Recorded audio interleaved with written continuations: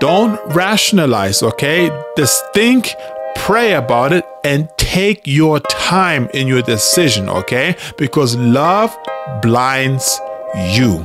Innocent love.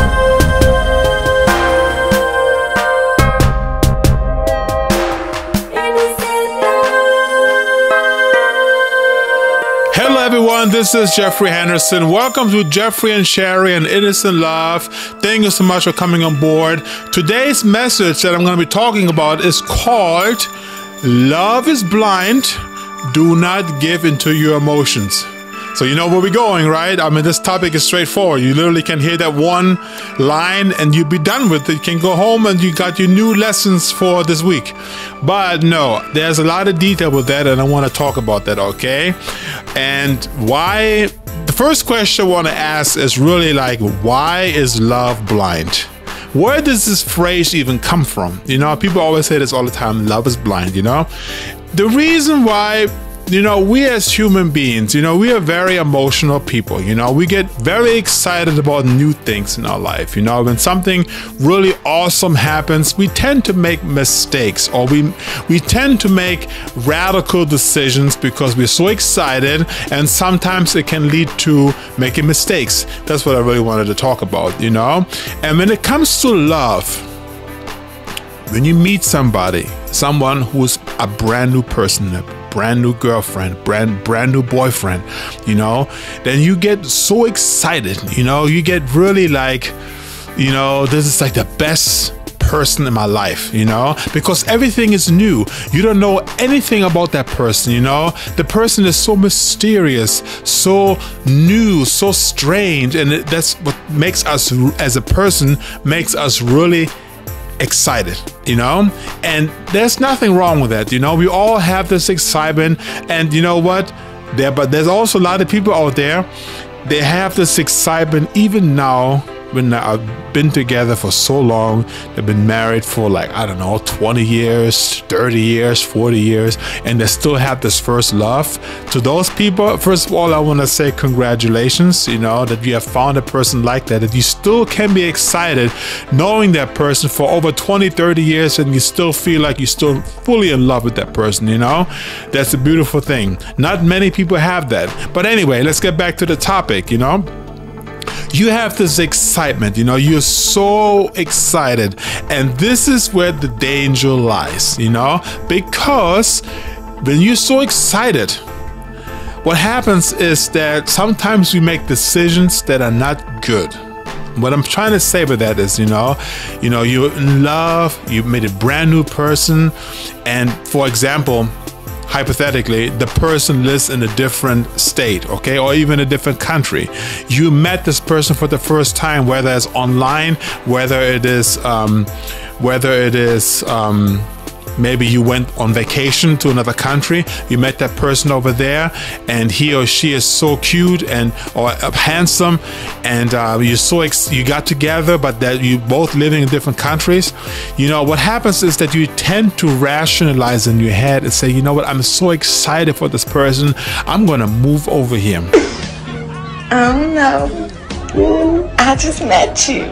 Hey girl, the dog don't bite unless you ask me.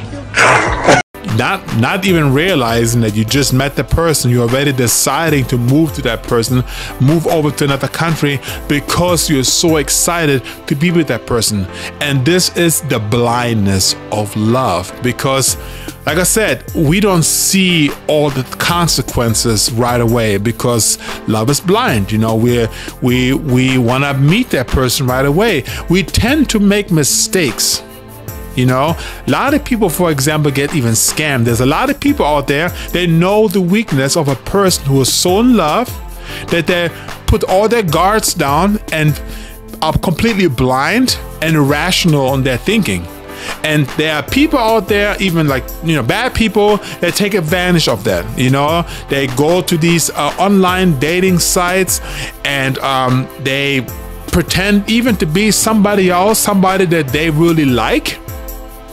And what happens is sometimes they take advantage of that by saying to them, for example, you know what, I am in a very difficult situation right now, and I need some money. Can you please send it over to me?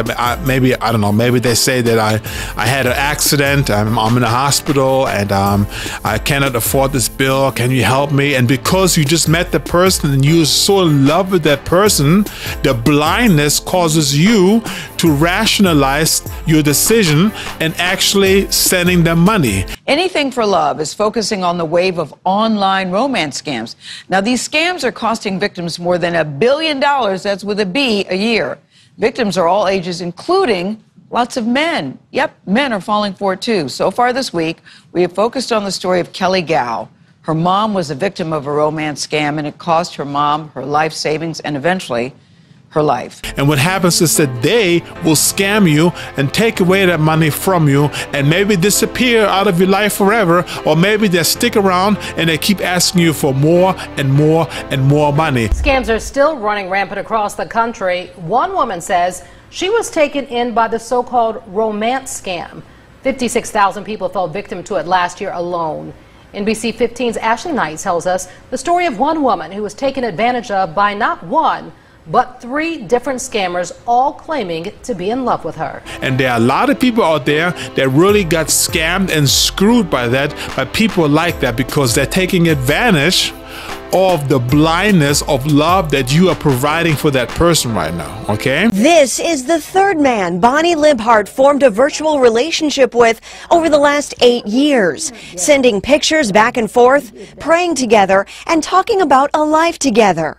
I will love you till my last breath. But all 3 men lived overseas and started asking for money months into the relationship. So the blindness of love can be very, very dangerous. You make so many rational decisions. You even make in your heart believe that you are so in love, even though you're really not. You're just excited about the person because you just met the person, okay? And you're thinking in your mind that you love the person, but you really don't. You're just excited because, like I said, I talk about it in a different video, the definition of love and what love really is. Okay, so if you have not seen that, check that out. So I talk about the definition of love. But however, sometimes we mix the two together and we don't know exactly what love is, and we're just thinking that we are loving, but we're just simply just excited. It's just like having a brand new car. You have a brand new car and you're so excited about the new car. You want to drive it every day. You want to just go outside and drive your car to the gas station, or you want to go to the gas station just so you can drive your car. You know, you like the new smell of the car and just sitting in it and maybe even bragging about it. It is just because the car is brand new and you're so excited, you know. And it's the same thing, but when you meet somebody, I'm not saying everybody, a lot of people out there, they're still in love even though they are been together for a long time. Like Sherry and I, we're still in love, and even though we've been together for like 3 years now, but still the excitement is still there, you know. But it doesn't happen with everybody, okay?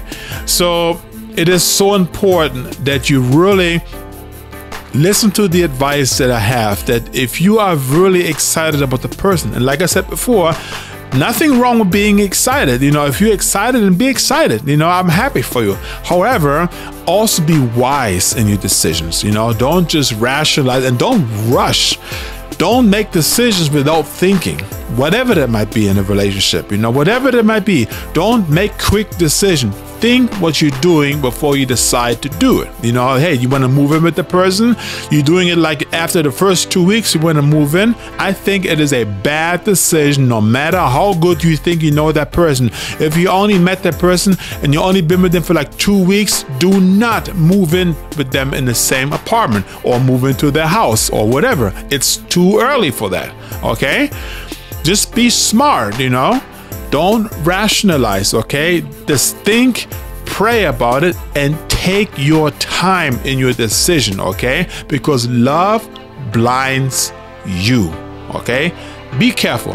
And that's all I'm saying. And this is my message today. It was not that long. It was a little shorter, but I just wanted to get straight to the point with that, okay? So guys, with that said, if you like what you heard and you think you got some good information out of that, I would really appreciate it if you hit that thumbs up button and subscribe and share this video. I would really appreciate that, okay?